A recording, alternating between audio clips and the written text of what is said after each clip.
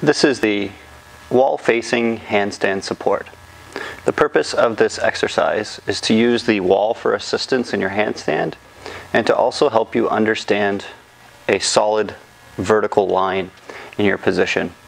You'll need to understand how to do a wall climb first before performing this exercise.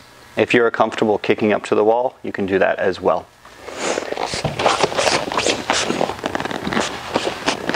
So once in position, your goal is to pull your hips slightly away from the wall, point your toes, hold them together, be active through the shoulders by pushing up and holding that shape as best you can.